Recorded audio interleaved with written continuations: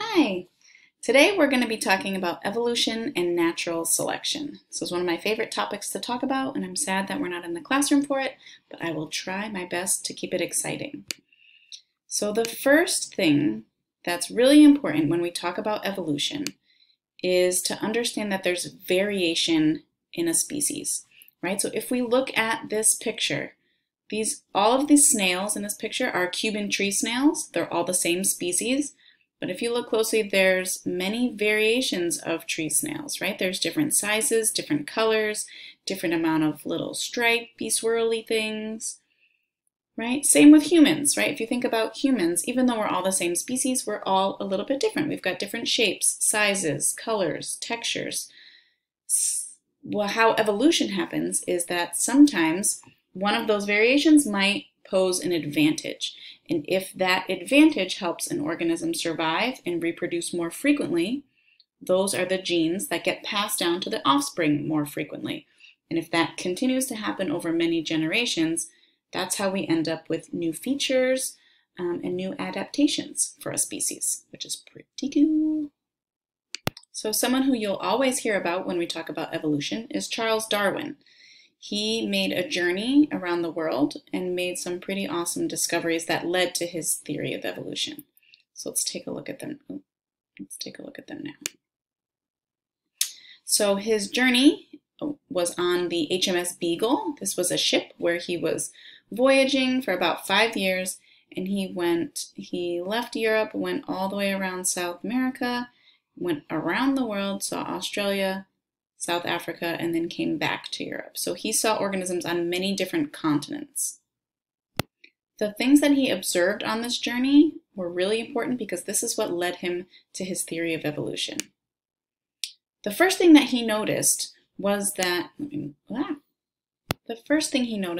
species vary globally, meaning different parts of the globe. So on different continents that he stopped at, he found organisms that looked similar but were very different, right? South America, they have the rhea in Brazil. In Africa, there's an ostrich, and in Australia, there's an emu. All three of these are large flightless birds. They've got long necks, long legs to run away from predators, but they all look very similar, but they're not that closely related when we look at their DNA, which we can do now. He couldn't do that at the time. So that was one thing that he noticed, an observation that he made. Darwin also observed that species vary locally, meaning in one local habitat or one local place on this particular continent, South America, we've got two different types of rheas. We've got the greater rhea, which is taller, longer neck, and the lesser rhea, which is smaller. They're similar, right? They look similar, but they're a little bit different. So they vary locally. They live near each other, so that's why they say locally. They're each better adapted for different habitats. One of them lives in the grasslands where it's colder, harsher, and the other one lives in the scrublands. He also saw, I'm sure you've heard of the Galapagos Islands, right? There's another example, these large Galapagos tortoises. And they're found on many different islands in the Galapagos, but on each island, the tortoise that's found is a little bit different. Some of them have this long neck and this very high shell that you can see in this picture, and that's because on this particular island, these tortoises need to reach higher up to get vegetation to eat. Whereas these tortoises that don't have the long neck and don't have the high shell can easily find food that's available on the ground. So we can see that we've got similar species that look a little bit different because depending on what their environment is. So they vary locally. And the last thing that he noticed was that species vary over time. So on his journey, he also collected fossils, which are the preserved remains of traces of ancient organisms. So he saw this Glyptodon. He found fossils of this organism, which kind of look like a huge armadillo. He also saw that there are actual living armadillos that look very similar to this fossil, but obviously aren't as huge.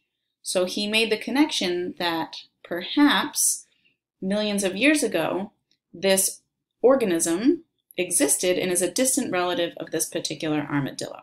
So he concluded that organisms can change over millions of years over time.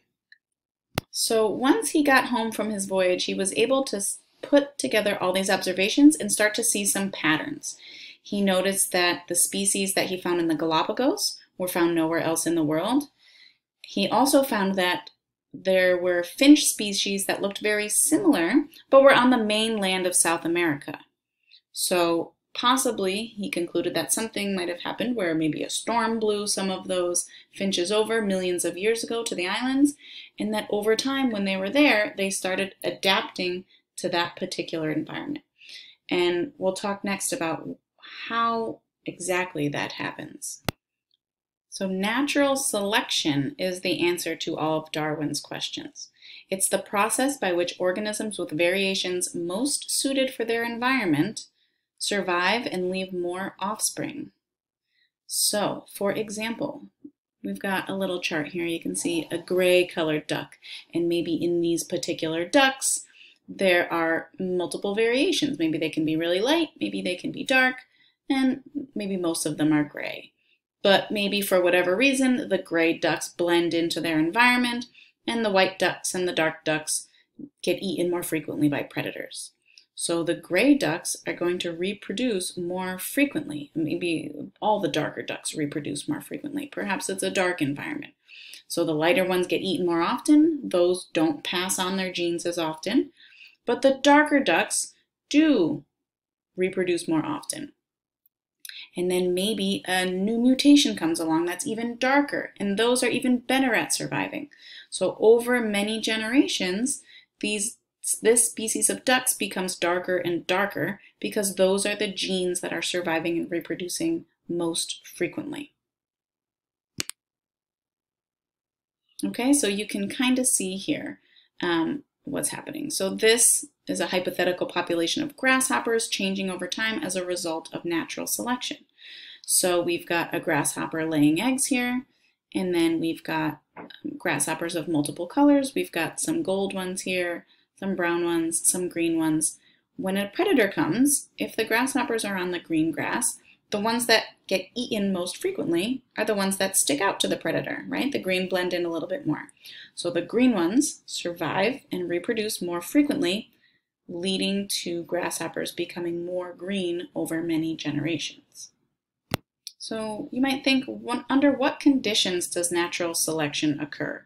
Right? How do we get all these different types of finches in the Galapagos Islands that originate for one particular finch species that might have blown over there millions of years ago? How did it turn into all these other different species? So there's 3 criteria that are needed for natural selection to occur, and these are called the principles of natural selection. So natural selection occurs in any situation which first has more individuals born than can survive. So this is called the struggle for existence. This leads to competition among species, among individuals of a species. So for example, there's a limited amount of water, there's a limited amount of food, a limited amount of mates. The individuals that are best able to get those resources are the ones that are best able to survive and produce more offspring. Second criteria needed is that there needs to be natural heritable variations in a population. Heritable meaning inherited, and variations meaning differences. So inherited differences in a population. So let's look at that example. Individuals have natural variations among their heritable traits, right? Their phenotypes.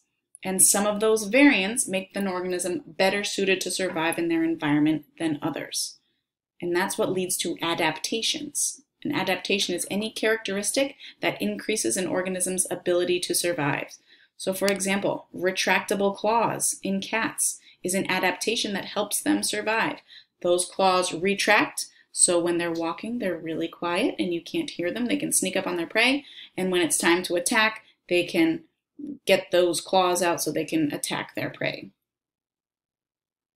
Some other examples of adaptations. You can see here camouflage. You might not even be able to see this little frog here. It's blended so well into the moss. Mimicry is another example of an adaptation. So we've got two species of snake here. One of them's poisonous, one of them's not. But they look similar to each other because that's an adaptation that helps the snake survive. There's also behavioral adaptations. So how birds can kind of hold out their wings when they see a predator so they look bigger. This particular crane sees a fox in the distance, so he's trying to look really big.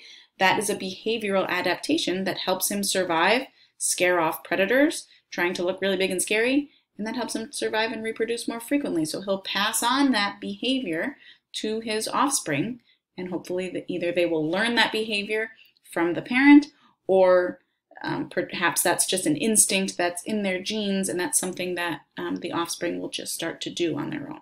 Now, when we talk about natural selection, you'll often hear survival of the fittest. In science class, fitness doesn't mean like you're physically fit, like you're really in shape. Fitness describes how well an organism can survive and reproduce in its environment. So it doesn't always mean the strongest and the fastest. Sometimes it means the sneakiest, or the most appealing to mates, or the most clever. Whatever organisms survive and reproduce most frequently in their environment are considered to be the most fit. Okay, so those are the three principles of natural selection. I think in your book it refers to 4. I think heritable variations is broken down into 2. But these are essentially the 3 things that you need to have in a species in order for natural selection to happen, in order for there to be some sort of change over time. Struggle for existence, variations and adaptations, and survival of the fittest, meaning the strongest will survive. So there needs to be some sort of competition. One example that is often shown with natural selection is the peppered moth. So if you look here, the peppered moth normally has 2 different variations, a lighter color and a darker color, because they live on birch trees. And birch trees, if you know, the bark is white with some black spots. So these can blend in pretty well, but the ones that survive and reproduce most frequently are the lighter colored ones because the bark is light. But during the Industrial Revolution in England, during the late 1800s, there was so much soot and pollution in the air from all the industries that the normally white birch trees became dark gray colored because they were covered with soot from the factories. So the lighter colored moths started sticking out more frequently, and the darker ones were blending in more. So during the Industrial Revolution, the predators were eating more of the light colored moths, leaving the darker colored moths to reproduce more frequently. So the population of peppered moths became mostly dark colored moths during that time, where before the Industrial Revolution, most of them were light colored. So this was a clear example of how species can change over just a few generations if those principles for natural selection are present.